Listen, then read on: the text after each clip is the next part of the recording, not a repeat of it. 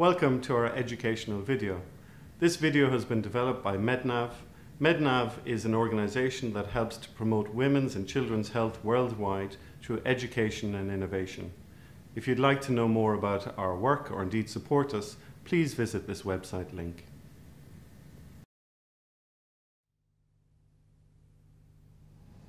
In this video, we will review postpartum hemorrhage, the definition, the causes, medical treatments, and then focus in on compression and tamponade as ways to avoid hysterectomy in the extreme postpartum hemorrhage. Hemorrhage is one of the major killers of women globally, and the WHO say that 25% of all maternal mortalities are due to hemorrhage. The majority of these will happen in the austere environment. Most of these deaths are preventable in well-staffed, well-stocked units. The definition of postpartum hemorrhage is over 500 ml of blood loss following a normal delivery or a litre following caesarean section. The causes of primary PPH are divided into the 4 T's: tone, tissue, trauma, and thrombin. Tone accounts for 90% of cases when the uterus fails to contract after delivery of the placenta, meaning the failure of the contraction of maternal blood vessels in the placental bed. Trauma related to delivery, this can be perineal, vaginal, cervical, and even uterine tears. Tissue is when a cotyledon of the placenta or membranes are left within the uterine cavity. Again, this inhibits the contraction of the uterus. The 4th T is thrombin, those with pre-existing coagulopathies or an acquired coagulopathy such as DIC after excessive blood loss or abruption. Uterine atony will also become a consequence of excessive bleeding from all other causes of PPH. The initial management of an atonic uterus is medical, but a postpartum hemorrhage is an obstetric emergency, so should be managed in terms of airway, breathing, and circulation with appropriate resuscitation. A urinary catheter is a key intervention in an atonic PPH, as a distended bladder will inhibit the contraction of the uterus and therefore bleeding will not stop. Drugs used in hemorrhage are as follows: oxytocin, which is also known as syntocinon or pitocin, ergometrin, which must not be used in those that are hypertensive. Sintimetrin is a combination of ergometrin and oxytocin, so again can't be used in hypertensive patients. Misoprostol has the benefit of being able to be administered PR,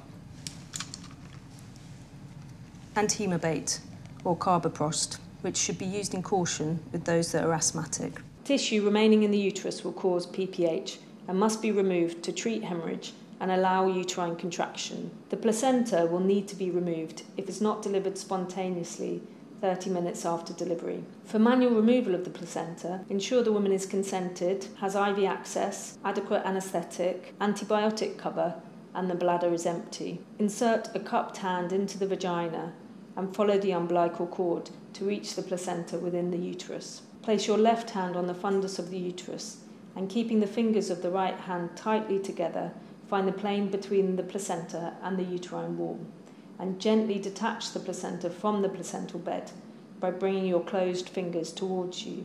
Once the whole placenta is detached, remove it through the vagina, using your left hand to guard the uterus and prevent uterine inversion. Check the cavity is empty and cover the procedure with antibiotics and uterotonics.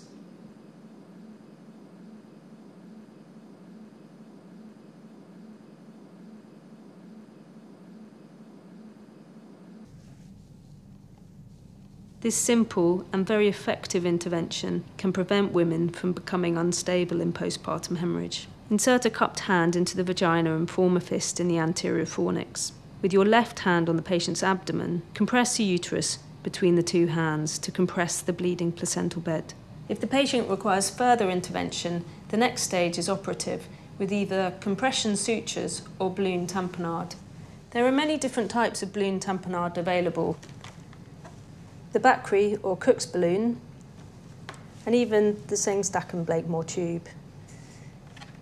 These have been designed especially for uterine tamponade. With these balloons, you fill between 200 and 500 ml of water into the balloon to provide compression on the placental bed bleeding. These can be used if resources permit, but a cheap available alternative is the condom catheter. For this procedure, you will require a condom, a Foley catheter, which will need to be spigoted either with a spigot or a clamp. And you'll also require some Vicryl ties. Insert the catheter into the condom. Tie the catheter in place. You need to ensure that you do not tie the tie too tight, as this will compress the lumen of the catheter. Gently insert the condom into the uterus, ensuring it is completely within the uterine cavity, and then fill the catheter with fluid. As the condom fills with fluid, it will compress the uterine bleeding and the placental bed in a similar fashion to the available uterine balloon tamponades. The available balloon tamponades take between 200 and 500 ml of water, but the condom will take much more. There will be some leaking of fluid. You'll then need to spigot the catheter. As I say, you can use a spigot or even a clamp.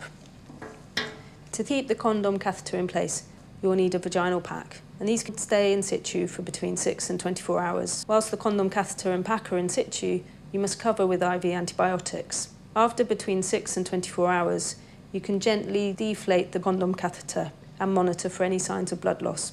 Uterine brace sutures can be used to provide mechanical compression of the uterus at laparotomy. For brace sutures, you will need an absorbable suture with a large needle, such as a Vicryl 3931. This has a 65mm 3/8 circle needle. Most obstetricians would use a brace suture after a balloon had failed following a normal delivery.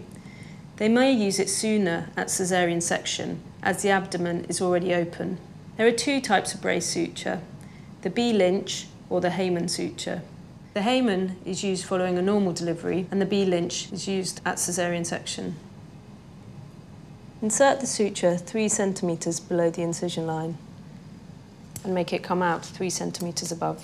Take the suture over the fundus of the uterus to the posterior uterus and insert a horizontal suture in the lower segment of the posterior uterus. Take the suture back over the fundus of the uterus and insert the suture, again 3 centimetres above the incision, and then to come out 3 centimetres below.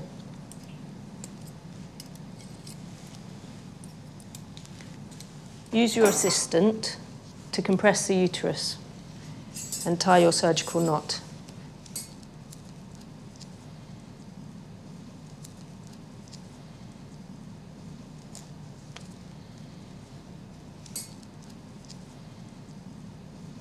For the Hayman suture, you insert the suture in the lower uterine segment. Bring the suture back over the uterus and secure it with a clip.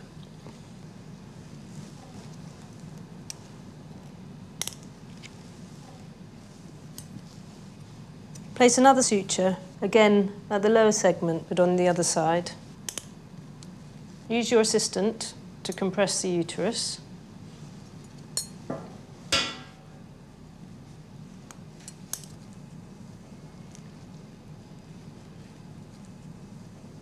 And tie both sutures.